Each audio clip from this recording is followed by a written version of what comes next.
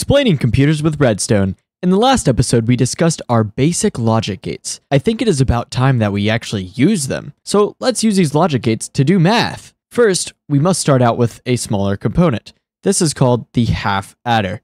It only has the ability to add two 1-bit numbers together. That's not entirely impressive, but it's not hard either. We can use an AND gate to represent when we want to carry that extra bit. So when we have 0, 1 plus 0, 1, the result should be 1, 0, because in binary, we can't count higher than 1, so we carry it to the next place. Next, we just use an XOR gate. The logic behind this is that this one handles the first bit place, and the AND handles the second bit's place. If both 1s are on, we do not want to output a 1.